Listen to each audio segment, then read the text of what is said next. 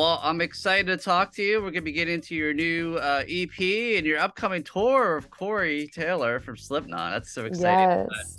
here at Bionic Buzz, we're all about people's passions. I want to know where your passion for music kind of came from, led you on this amazing musical journey.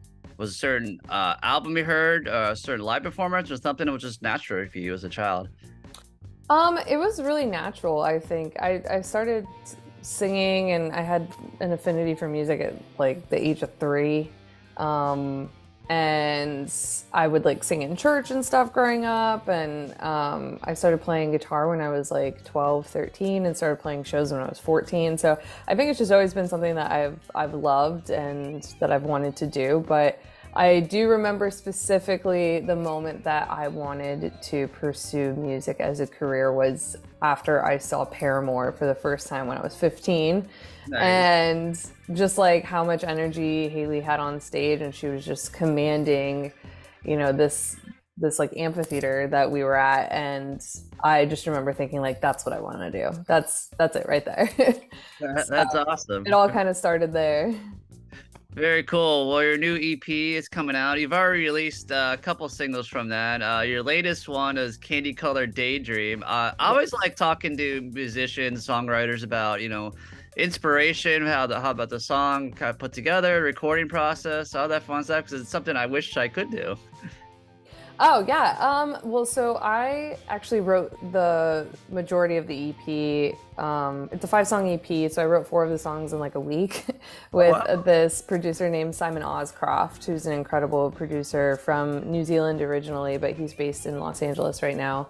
But I wrote with him and his buddy from New Zealand, who was just like happened to be in town, named Henry Beasley. And I think we all just had the same inspiration in mind. I was like really wanting to pull from like Blur and the Deftones and Alanis Morissette and this like really cool 90s sound that I grew up with, and modernize it and make it, my own. And so we all kind of had that in mind as we were writing. And Candy Colored Daydream, I just really wanted to write, something that felt like a bit of a stoner song that was like reminiscent of like the Dandy Warhols, that sort of era of music.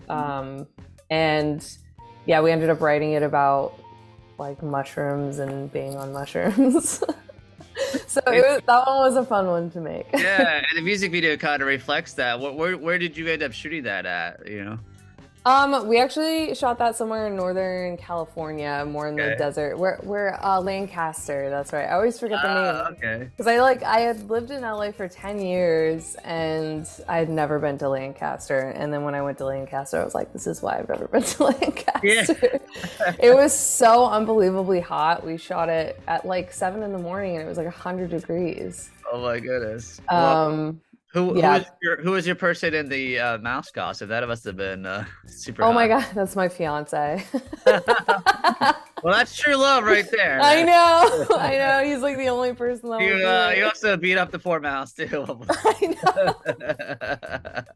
know. What's a great music video? So tell him Thank you. Great job.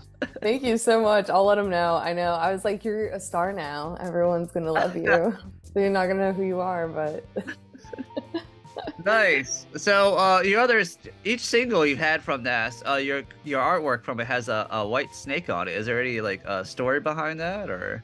Yeah, so each of the songs sort of plays with the relationship between the truth and fallacy, and the snake sort of represents a lie, and then each item represents something from the story. So with Moneybag, it's a Bible with like a hole cut out of it with money in it. The telephone for Candy Colored Daydream, you had a mushroom, I believe. Yeah, exactly. Yeah. So there's an item that sort of represents the song, and then the snake itself sort of represents the lie. That's really cool. Yeah, thanks. Appreciate that.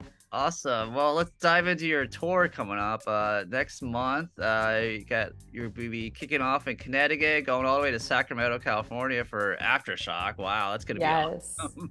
I know. I am just I'm blown away by how lucky I've been this year. I just am so excited to be putting out this music, but also going on tour with Corey Taylor is like legendary. So I'm like still pinching myself about it, but maybe after the tour I'll feel like, yeah, that happened, but it's like hard for me to believe still.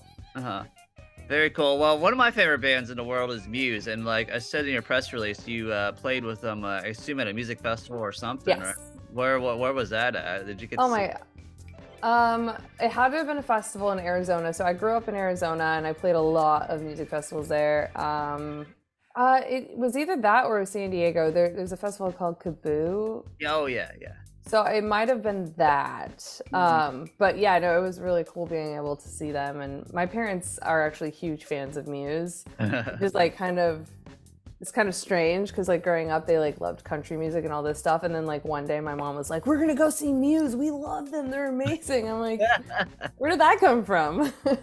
But yeah, so they went and saw them when I was a lot younger, and they said it was incredible. It was like when they did their different tiers stages, that whole production. Do you know what I'm talking about? Oh, absolutely, yeah. Yeah, and so when I got to see them at the festival, I was just like, this is so cool. Nice. They did it there too. I mean, they bring their production with them everywhere, even at festivals, they don't skimp out. So it was really awesome. Yeah, I saw them, and they played at a music festival here in Florida last December, and they just did the whole thing for the their latest album. So they had everything on stage that they did, which is cool because I was like, they didn't come to Orlando, sadly, but you will be coming to Orlando September 19th for House of Live. Yes. I'm excited, so I'll be covering that. And oh, nice. Are you going to be at like your merch booth after your set? Oh, totally. Yeah, I always hang out at the merch booth afterwards, say hi to people. Cool. Well, everyone, check it out. Your new EP drops next month too, on September 14th. Yes. Tour starts on the 15th. It's gonna be a big month for you. So I know. I'm really excited. It's a lot all at once, but I'm prepared. Awesome. Well, I got all your links down below. And anything else in the works you're allowed to talk about before I let you go? I mean, nothing right now. There's just the EP coming out September 14th is the biggest thing right now. But yeah, thank you so much for having me. No problem. I'll see you House of Blues in Orlando September 19th. So hell yeah, I'll see you there. Can't wait.